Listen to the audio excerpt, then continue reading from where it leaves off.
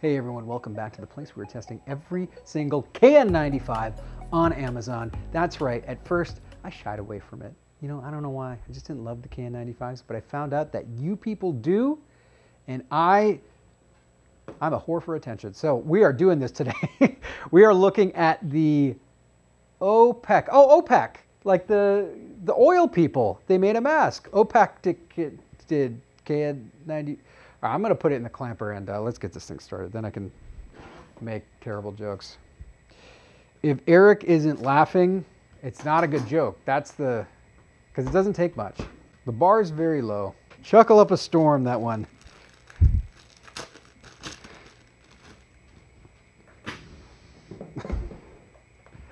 All right, let's put this in here. So I can tell right away this is not a KN95. How, Lloyd? How can you tell that so quickly? There we go. Bam.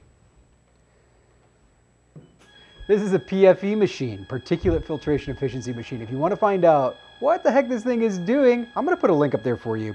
And what it's doing, spoiler alert, is shooting thousands of tiny particles through, and we're counting them to see what gets through the mask. We're doing the NIOSH test here, the N95 test. It turns out that it's the same as the KN95 test, so I can tell you if this mask would likely pass standards. Now, I mentioned something. I said this is not a KN95 mask. This is your first time seeing my videos. Buckle up. This is going to be so much fun. You're going to tell all your friends about this. I can even look at this listing and tell you it's not a KN95. And that's because it just says KN95 on it. If something says KN95, just those letters, those aren't magical. You can't just like staple KN95 to a piece of paper that you found on the floor and hope it protects you. That's not how this works. KN95 is a Chinese standard. In fact, it is the GB 2626 standard. And I'm trying to see if they say which year they're using, but they don't even say that. In order for it to be a part of that standard, you need to have three things on the mask. You need to have KN95. You need to say GB 2626 on it. I know, thrilling. And the third thing is the manufacturer name. Now, a lot of times on Amazon, the manufacturer name is very, very long. This one is the Dongguan Sengtor Plastics Product Co. Yet when you go onto the listing, it's the OPECTICID, I don't know. The brand, it's like both brand names are terrible.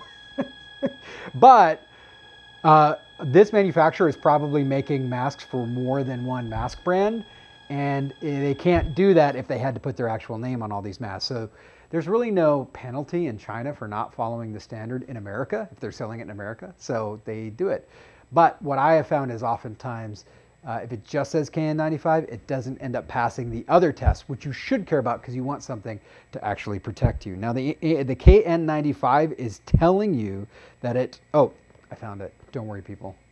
I know you're worried. 2626, 2019, that's the new one. Oh, thank God. We found it. They are making a claim that it will protect you, will block 95% of particles. That's what the 95 stands for. But does it? Does it? How could you know? How could you know unless you had this like big fancy lab, unless you were stupid like me and invested in all this stuff? Well, you could watch my videos. Much cheaper. 99.654. That's pretty good. What was the breathability? 135? 135 pascals on the breathability. Anything below 150 is going to be pretty good. I've seen KN95s below 100 pascals, which is like super breathable, but it's going to be a breathable mask, not bad. So good on the breathability. I'm going to do the quick mask smell. Smells like a paper box, which I've had worse. And it looks like decent construction. You know what's funny is that I didn't really love the packaging, no soft touch.